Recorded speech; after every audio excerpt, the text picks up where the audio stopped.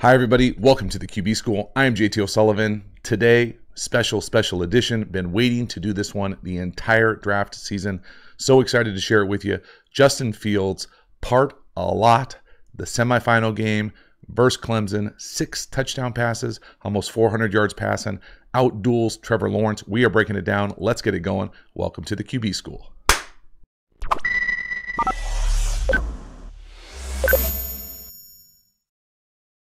Justin Fields, have yourself a day. Number 3 Ohio State taking down number 2 Clemson. 6 touchdown passes, some massive throws all over the place. Drop this thing out of a helicopter right out the gate. Big time throw. He puts on an absolute deep ball clinic this game.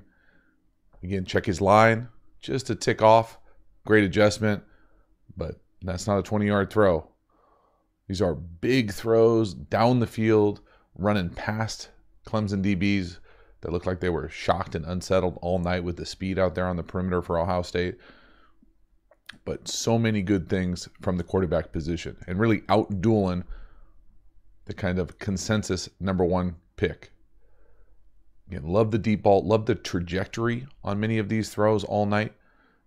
Getting the matchup that they want. Here's the first touchdown. This thing is a big time throw on a little 7-stop up top. Too big for safeties, too fast for linebackers, as one of my favorite tight ends used to say back in the day. This little 7-stop just means you're running a curl from a corner.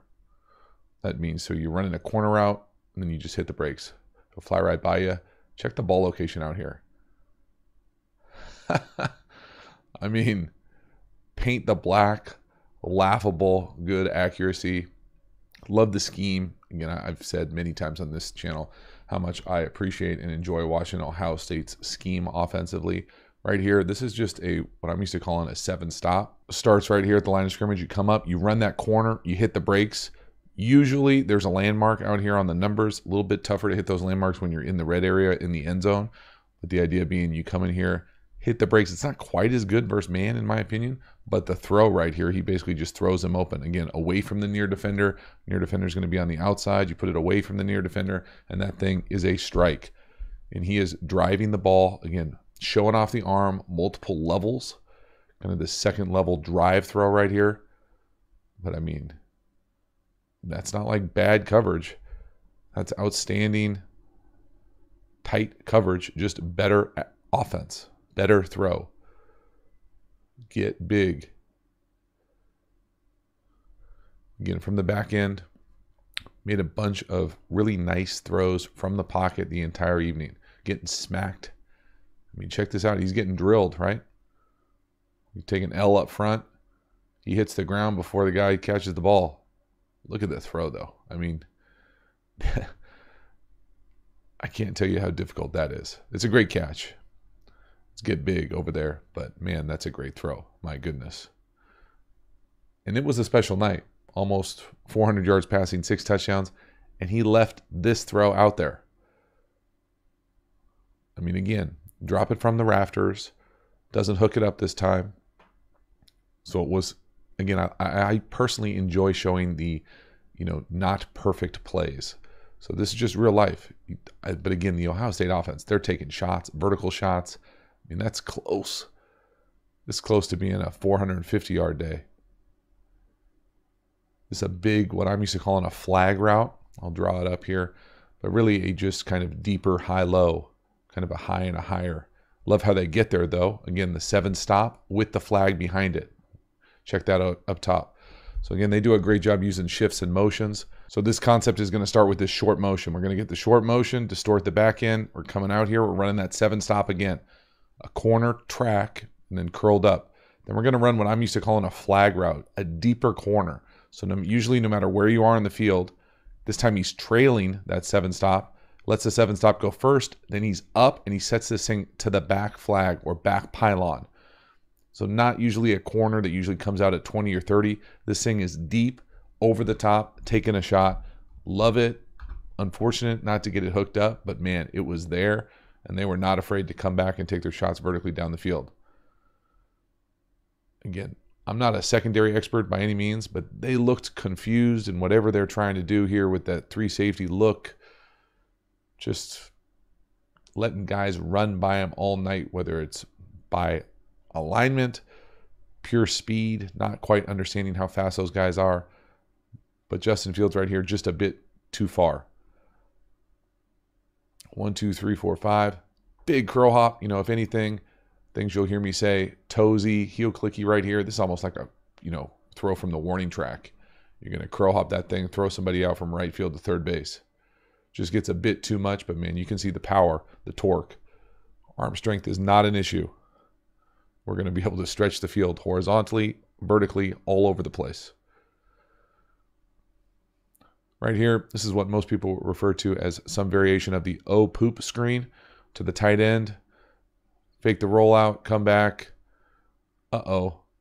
Walk in. So again, not all of the 6 touchdown passes were tight, condensed windows in the red area. This is scheming someone up. Watch that tight end on our right. Almost like he peeks behind him.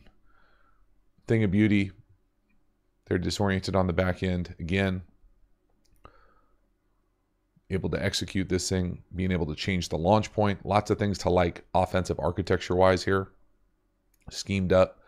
Again, people ask me all the time, what does schemed up mean? Schemed up means people wide open for easy completions, and even better when it's touchdowns. And that's the definition of it right here, getting schemed up. No, flip around, put it on him. Great. Then really the play that defined this entire game, in my opinion. Scramble, gets smacked in the ribs from neck roll. Straight B. Cox impersonation here. Just rough hit to watch. Felt terrible, but really set the story for really what I think should be the narrative for Justin Fields. And it circles around, obviously, his ability as a quarterback, but the toughness just seeps out of the film, in my opinion. It's saturated. Being able to come back from this, now, I would say he's a little high here. I get nervous when people start like half spinning. Dangerous, but that's a clown shot, leading with your top of your head, especially with that neck roll. But my goodness, to be able to come back in 2 plays, basically 2 plays, I don't remember the exact number of plays, and throw this little wheel comeback in the red area. I mean, you can see he's hobbling up there up top. Come watch this. Watch him after he throws this thing. He throws it, and he's hobbling. I mean, he can barely function right there. I can't tell you how impressive that is to me as far as someone who, you got to know what it's like to get smacked, to feel like you're not at 100%. That thing's wobbling, coming off his hand. But that is a thing of beauty, and that is toughness all over the place. Now, this route I love. So we'll draw it up a little tighter, like he's a little tighter. You come up, you fake this quick out, then you go up like you're faking the wheel, and then you come back to the front pylon. I didn't really draw it at scale there because you can't see it.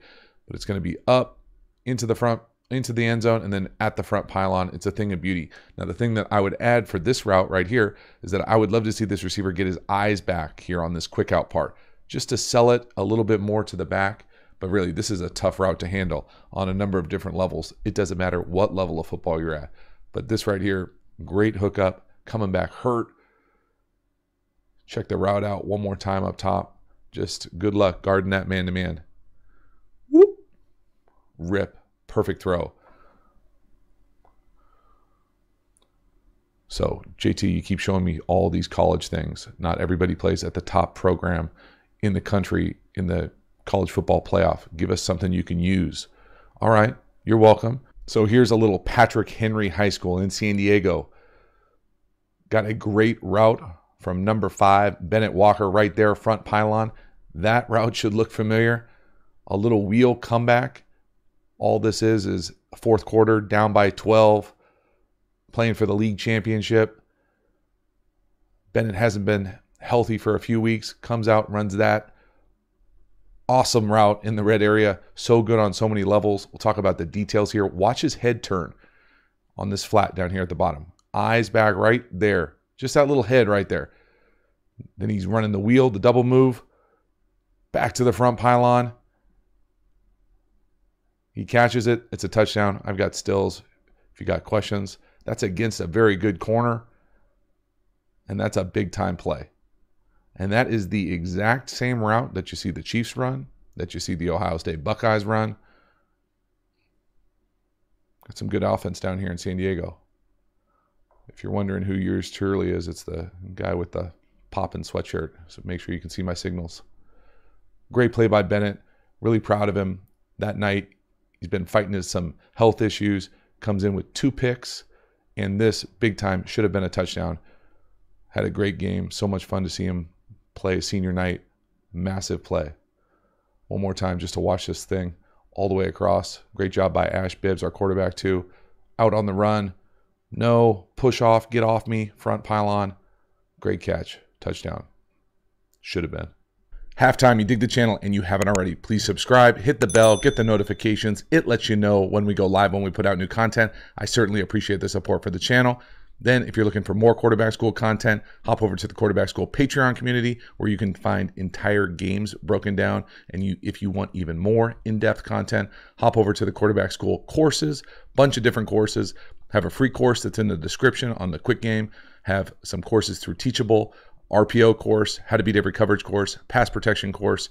If you can't get enough of the content, you will love the courses. Get over there, check it out. I appreciate it. Let's keep this one going. Next one here, right before halftime, a little double shift. I love a good tight end double shift to wing.